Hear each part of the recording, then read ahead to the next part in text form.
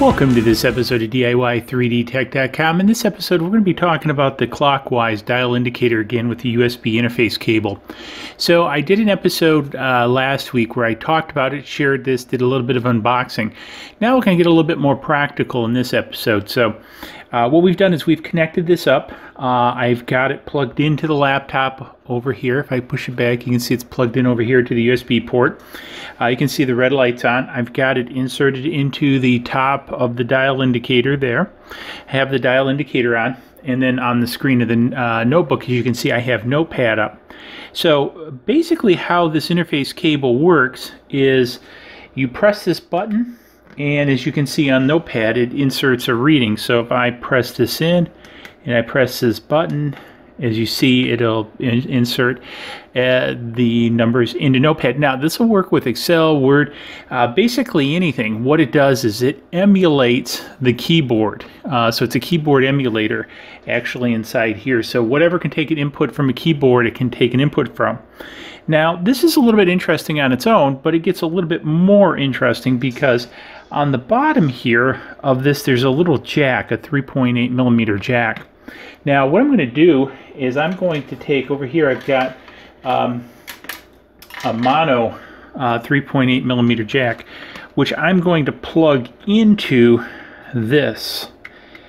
And then what I'm going to do is I'm going to just take this jumper cable and connect it here. And then what happens if I short the shaft to the tip, as you can start seeing on the screen, and also you can see the red light blink on the unit, it inputs a number. Now, what could get interesting with this is I could take this and see, now I have the red lead connected to the dial indicator, and when it makes contact with the metal object, it could fire it. Now, the piece is it's going to fire you upon contact, so it's not going to measure down, but you could have other triggers, metal triggers for this to interface with this port to continually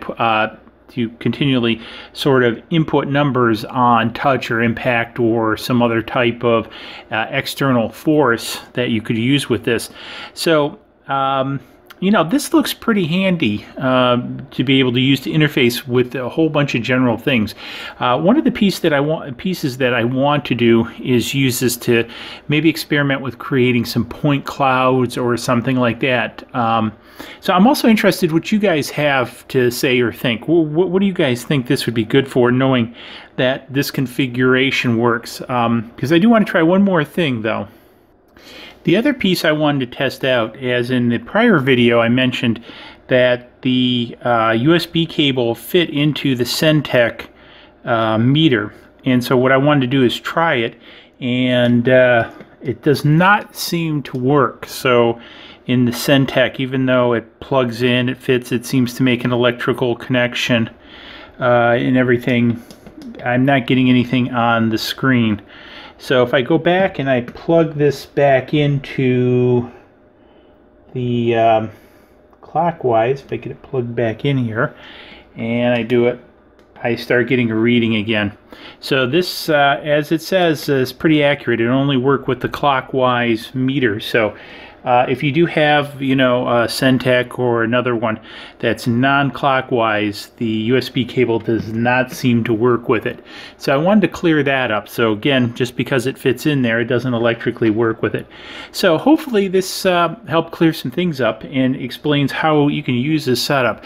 I am going to experiment with this on the CR10 with the bed leveling program a bit, and I'll do another video on that in the near future. Also, hit me up below if you can think of ideas to use this for in CNCing, lasering, whatever, you know, 3D printing. What kind of applications could you come up with for it, especially with the external trigger ability? I think that's rather interesting to be able to do that, to take data points in like that. So anyways, hopefully you found this interesting. If you did, give it a big thumbs up. I'll have links to the meter and the cable below. I got stuff set up on the DIY3DTech.com website too, so if you want more information, you can head over there. Again, all the links will be below. And hey, we'll see you. Oh, forgot, Swag Shop is up there. Subscribe over there. Hit me up in the comments below. I almost forgot the script. And we'll see you in the next video. Cheers. Please click like below and subscribe to the channel.